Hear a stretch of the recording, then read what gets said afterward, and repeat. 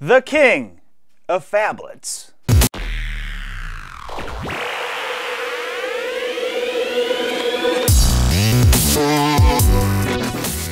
Hi folks, I'm on Android.com, where we get on Android every day. Today we're going to go ahead and talk about why the Galaxy Note 4 is the king of phablets.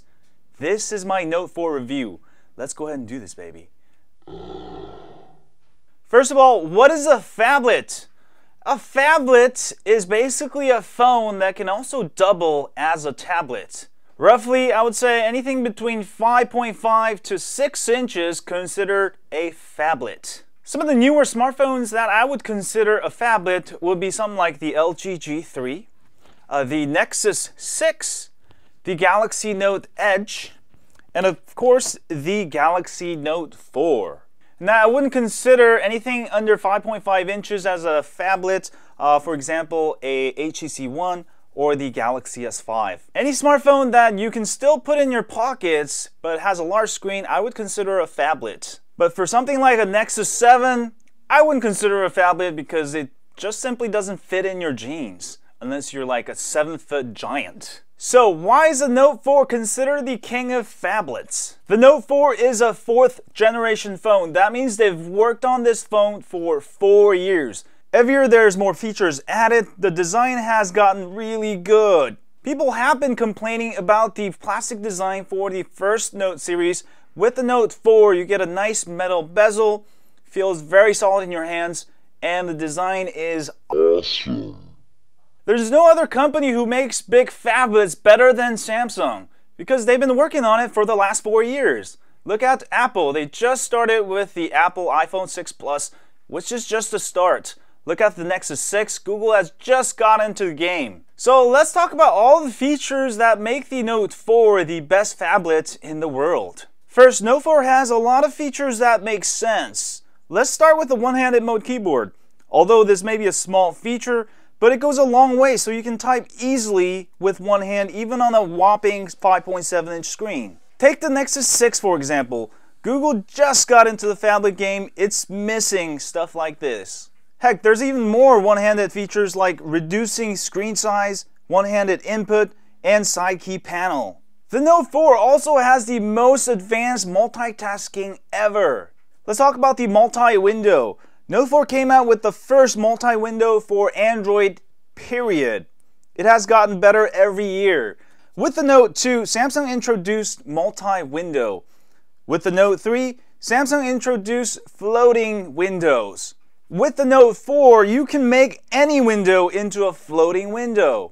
This is pretty advanced stuff. No other phablet comes even close. Everyone likes to copy, but nothing beats the original Note. Next, let's talk about sensors. Yeah, the Note 4 has more sensors you can ever imagine. It's got a heart rate monitor, UV sensor, pedometer, even an oxygen saturation meter. Whatever the hell that is. As Health app also allows you to easily record and track what you eat, your weight, sleep, and I've actually had people tell me they lost weight with it. It's amazing. It's also got a great cardio app. Whether you're walking, jogging, cycling, or hiking, it can automatically calculate your distance, speed, and even number of calories burned. Okay, last month I probably watched the whole 5 years of Walking Dead in about a period of a month or two. Yes, I'm a couch potato. And you know what? The smart remote on the Note 4 is awesome. I have like 3 TVs. I can control all those TVs with my smartphone.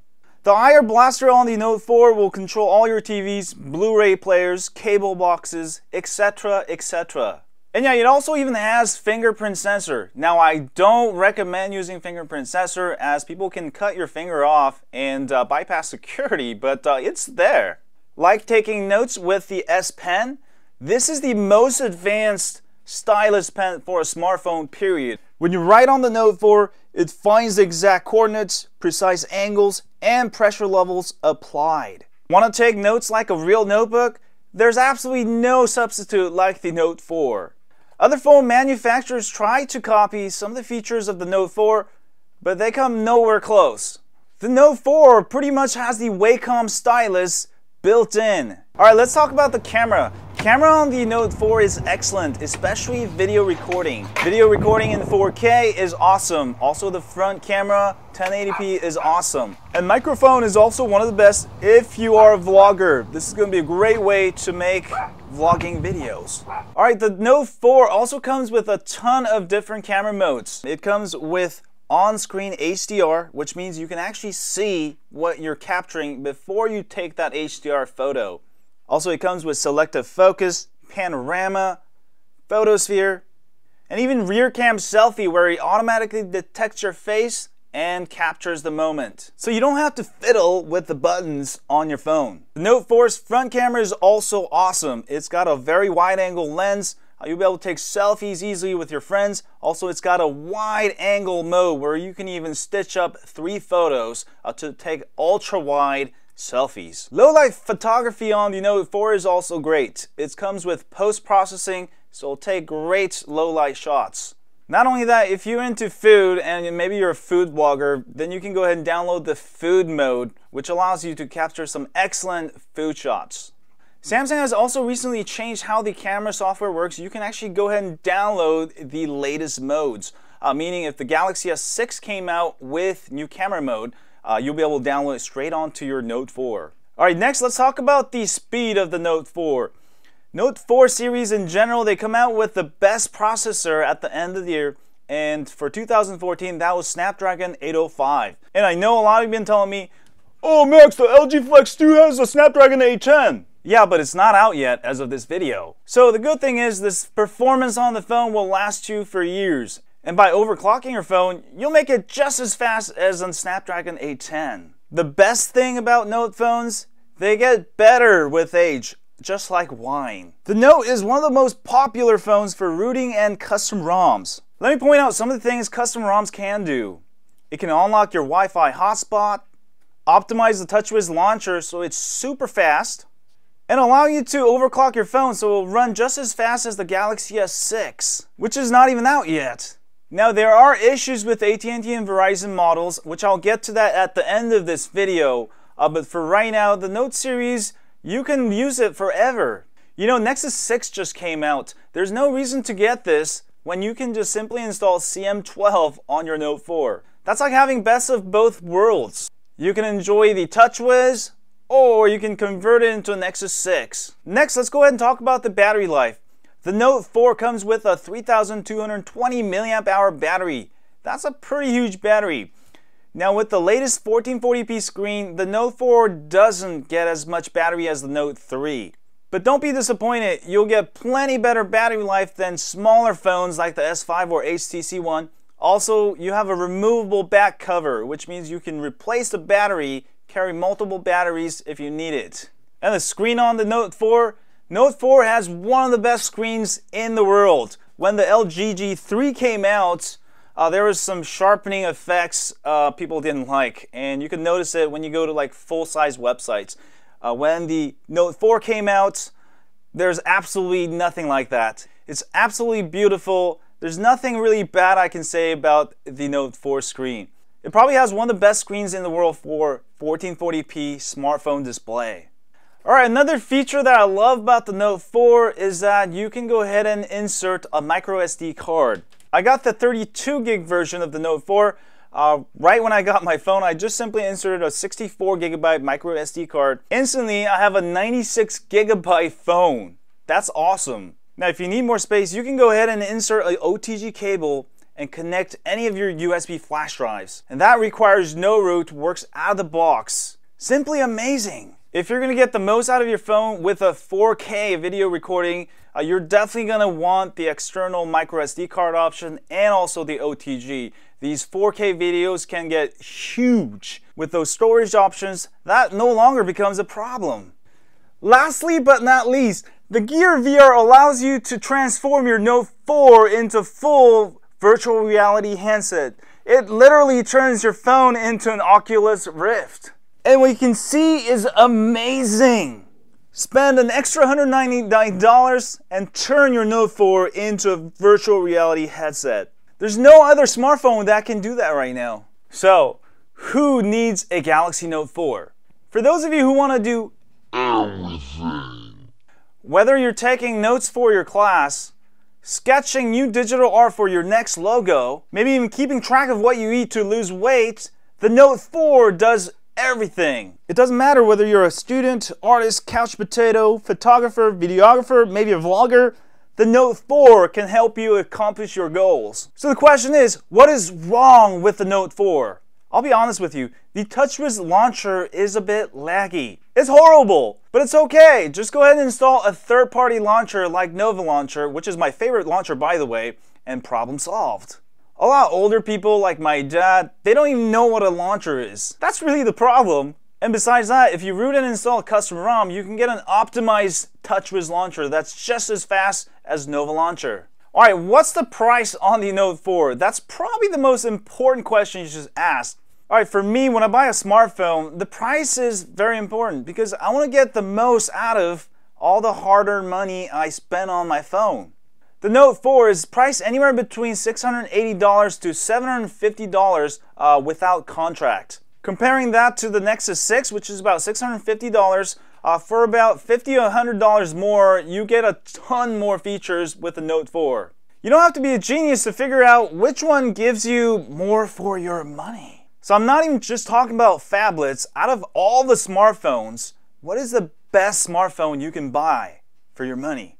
It's the Note 4, and that's why it's my daily driver. Before I go here, let me give you a quick buying guide for those of you who want to get the best deal on your Note 4. First of all, if you're into rooting in custom ROMs, avoid AT&T and Verizon because they have locked bootloaders. Or you can pick up their Developer Edition, which has unlocked bootloaders. For AT&T, you can go ahead and use the T-Mobile Note 4. I'm an AT&T customer. I use my AT&T SIM card on my T-Mobile Note 4. Works just fine. 4G LTE works flawless. There's absolutely no reason to get the AT&T Note 4 when the T-Mobile Note 4 does better. Of course, you'll have to unlock it, but unlocking is pretty easy. Just go to sellunlocker.net, pay about $30. You'll be able to unlock it within hours. For Verizon customers, I do highly recommend you get the Developer Edition so you can go ahead and install cool ROMs like CM12. The T-Mobile model, which I have here, is the absolute best model if you have AT&T, T-Mobile, or any of the SIM carriers because the 4G LTE works like everywhere in the world. It supports more 4G LTE bands than any other Note 4. I took this to South Korea. 4G LTE bands are different there. It works on my T-Mobile Note 4. And T-Mobile has pretty good plans. You can go ahead and unlock the tether with a custom ROM, and you can go ahead and tether all you want. I have friends who are doing like 20 gigs a month, no problem. Coverage has been getting better for T-Mobile. And no, I have no association with AT&T, T-Mobile, Sprint, or Verizon. Every year it changes. A couple of years ago it was Sprint. Okay, Sprint is pretty good too, but they've started locking some of their SIM capabilities, which means you have to actually unlock it before you go out of the country. If you want to use like prepaid SIM in Asia, you have to basically unlock the device, which can be complicated, and I don't like that. And you can't even use it on AT&T or T-Mobile. But Sprint's not bad, you know, they get pretty good deals. Their signal just needs some work. 4G LTE probably is the worst out of all of the 4 carriers. Alright, if you want to get the international versions, there is SMN910F, which is the European model. That's the one I recommend for most of you. Now that model does not work with 4G LTE bands here in America on AT&T and T-Mobile. So if you buy that to use it in the US, be aware you'll be stuck with HSPA+. But for those of you in other countries, there is the SM910F, which has great custom ROMs. So that's what I recommend. So do avoid Exynos-based models if you want to install ROMs like CM12. And also be aware of fake Note 4s. I just went on eBay. I found like 5 fake Note 4s being sold as real Note 4s. And the model number is N910F. Make sure you pay the right price. It should be about, you know, anywhere between $680 to $720, $30, $40. If you're paying any less than that, you're probably bidding on a fake Note 4. And I do have a video on how to spot a fake Note 4, so definitely check that out. And I would like to hear your opinions about the Note 4. If you do have a Note 4, you bought it, do tell me what you like about it. And if you disagree with my thoughts, do tell me which phablet you think is better than the Note 4 and the reasons why in the comments box. And thanks guys for watching this video. That was my review of the Note 4. If you like this video, don't forget to hit that like, subscribe, And as always, stay on Android.